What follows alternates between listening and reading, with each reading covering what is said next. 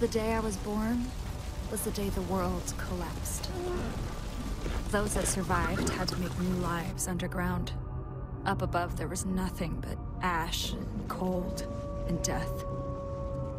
People thought it would last forever, but without us up there, life returned. I was 6 years old the first time I saw the sun. Mom and Dad were heartbroken by what they saw. The world they'd known gone forever. But not me. I'd never seen anything so perfect.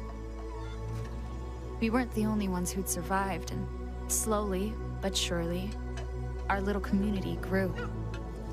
It wasn't always easy, but for a time, there was peace and prosperity. A new home. A new life, a new normal. But, like all things in this world, it was too good to last.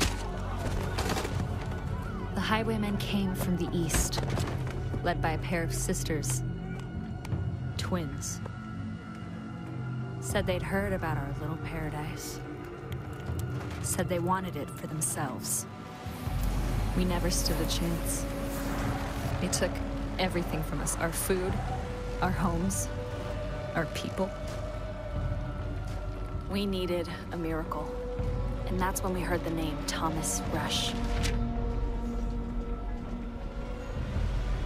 He and his captain had been up and down the West Coast helping folks like us rebuild, and they were on a train headed right through Hope County. Mom sent me to find them, convince them to help us take our home back. They were our last hope, our salvation. But it all went horribly wrong.